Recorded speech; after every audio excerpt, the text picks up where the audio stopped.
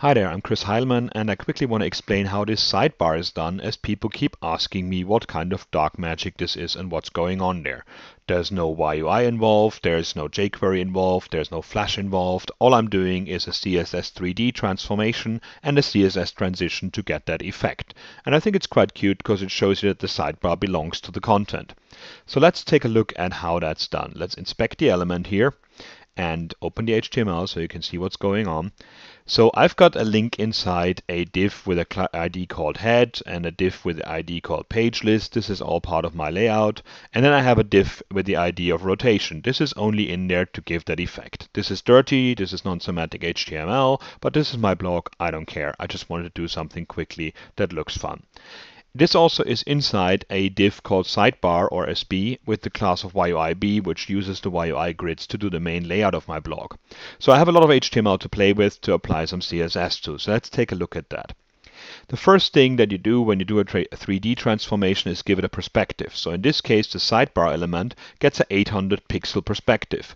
This means it's 800 pixels away from the screen, and I can position that sidebar anywhere in these 800 pixels. So if I made, for example, 200 pixels, then the 3D effect would be much more brutal. That doesn't look right, so we just kept it in an 800 pixel. 800 to 1000 is always a good value if you want to do some 3D transformations. Now, the rotation element right now is rotated minus 15 degrees around the y-axis and has a transformation of 1 second. The transform means that it goes from one state to another in a smooth way without me doing any calculation or anything out there. I just told the browser like, hey, I'm doing something to you, and the other state that you will get on the hover in this case, do that within 1 second rather than like immediately, and that's why it looks smooth.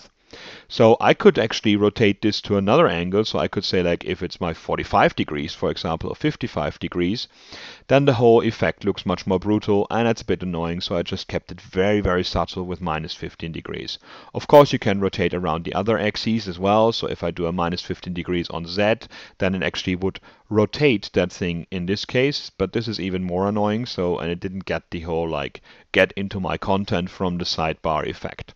You can also rotate it around the x-axis, which means it actually tilts it towards you horizontally a bit. So you can see this right now, and that goes back to the main effect right now. So okay, 15 degrees, y-axis, thought that looked like a good idea.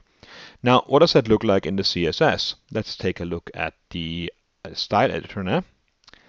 So all I have here is I have a sidebar with a position of relative, and then I set the perspectives of all the different browsers out there. So Mozilla, Microsoft, Opera, WebKit, and the perspective in case we all don't need these prefixes anymore. The rotation thing, the same thing, rotate Y minus 15 degrees for all the browsers, and the transition for 1 second on the MS transform or O transform or Mozilla transform property. And then on the hover, I just set the rotation to 0 degrees. That's it. So with a few lines of CSS, you can actually do some quite neat little effect that turns a few heads. That's how it's done. So if you want to do that, go for it.